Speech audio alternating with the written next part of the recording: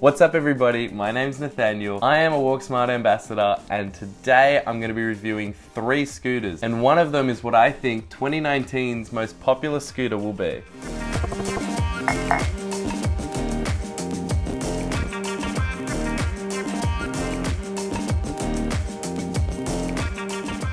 In this review, I'll be going over the specs, how they compare to each other, and how they really handled in real life. Plus, I'll chuck my opinion in there as well. So let's meet our scooters. The 2 most popular are the Xiaomi Scooter and the Segway-Ninebot, and the one I think is going to take 2019 by storm, the Unagi electric scooter. I'll just quickly mention that in this review, the Segway-Ninebot is being reviewed with the expandable battery. Let's start with each scooter's defining feature. The Xiaomi scooter has a disc brake, and because of this design, applying the brakes has never felt more natural.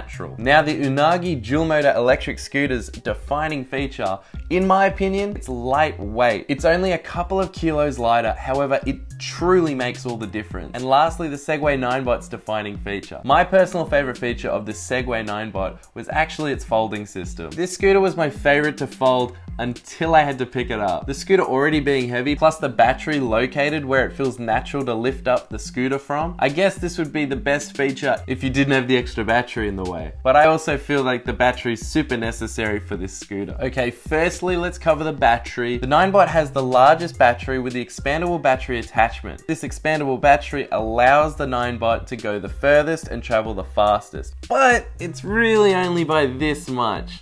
It's not a big difference. Now, it claims the Ninebot can go 30 kilometers an hour, and that is true. However, in my time using the scooters, I found that the Unagi dual motor made it up to that speed as well.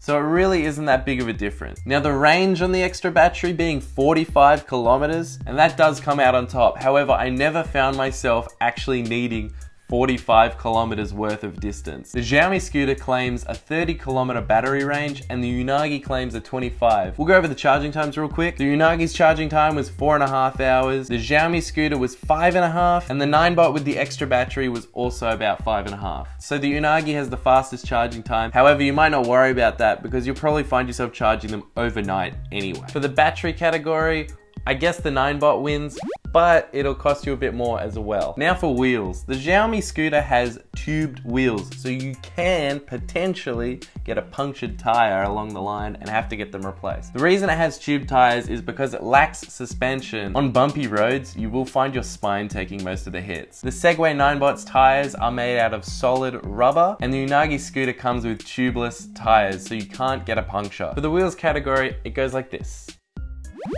Let's move on. Each scooter has a max speed of 25 k's an hour. However, I found if you were traveling for long enough and on a flat enough road, they all kind of made it up to 30 k's an hour. So I genuinely wouldn't worry too much about top speed. I found that Unagi had greater acceleration than the Ninebot. The Xiaomi met the same top speed as the other 2, but had the worst acceleration out of the 3. So far, so good. All 3 on a pretty level playing field. Now, the folding mechanic for each scooter was completely different. My favorite folding mechanic was the Ninebot. In my opinion, its defining feature, simply because you could do it with your foot. However, it comes back to the lightness of the scooter because you're about to pick it up after folding it. The Xiaomi scooter's folding mechanic was the least enjoyable. 1, the folding mechanic was simple, but it wasn't easy to do. And 2, it didn't feel natural at all. So in my opinion, this came last for the folding mechanic. I was worried that Unagi would snap when I was folding it down because the handle doesn't connect to anything. So the Ninebot definitely wins the folding category. However, I would carry an Unagi over a Ninebot any day. All these scooters came standard with kickstands, so no worries there. The Xiaomi scooter's kickstand was in the smartest place and felt the most natural, so I'll add that. Xiaomi wins the kickstand category.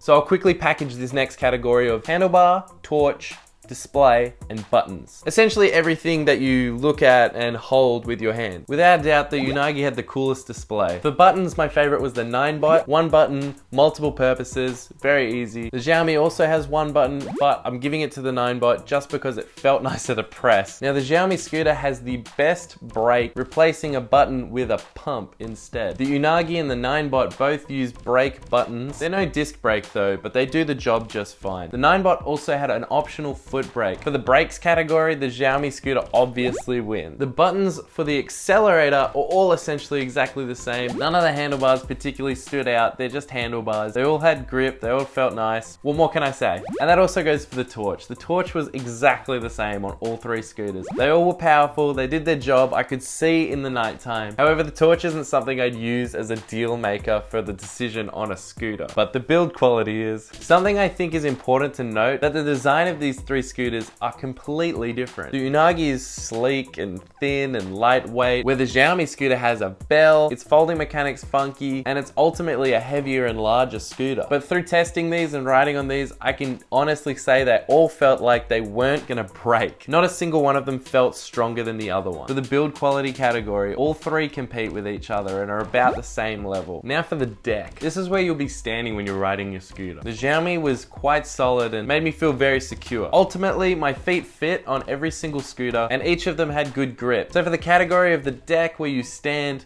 no one really loses, everyone's a winner, but it does go to show that Unagi can compete with the Xiaomi and the Ninebot. In most good electric scooters, you'll find multiple driving modes. In general, the modes are like this: power saving, sports mode, and regular mode. The Unagi has three modes, which is beginner, advanced, and professional, all applying a certain speed limit. The Xiaomi scooter has a power saving mode, and the Ninebot has three modes similar to the Unagi. So for this category, Unagi and Ninebot win with more modes. Now, 2 out of the 3 scooters have an app. There are a lot of uses for this app, but I found myself not using them. There are plenty of features on the app. Other than to change the color of the lights on the Ninebot, I didn't really find myself using these apps all that much. You can upgrade firmware through the apps, change the color of the lights on the Ninebot, have a speedometer, watch your average speed. The lights on the Ninebot are very, very cool. I found it really fun to change them and mess with them and make it my own style. A feature of which you can't get on the Xiaomi scooter or the Unagi. Not having flashing colored lights isn't a deal breaker for me. The Unagi doesn't get a point here simply because it doesn't have an app. Ultimately, I didn't see myself using these apps too much, but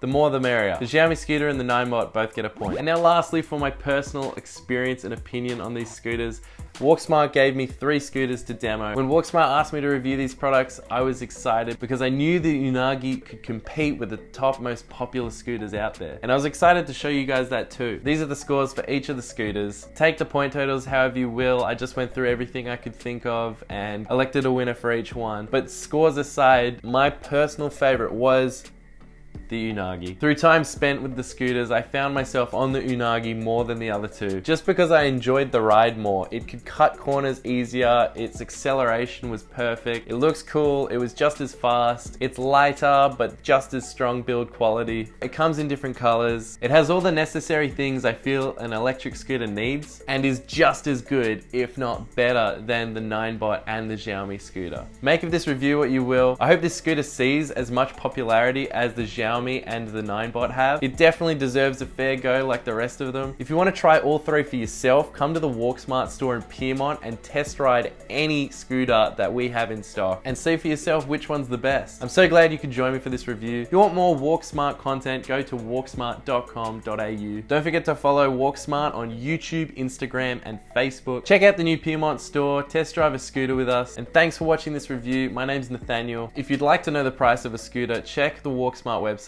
All our prices are listed there. If you want more content on scooters, go to walksmart.com.au.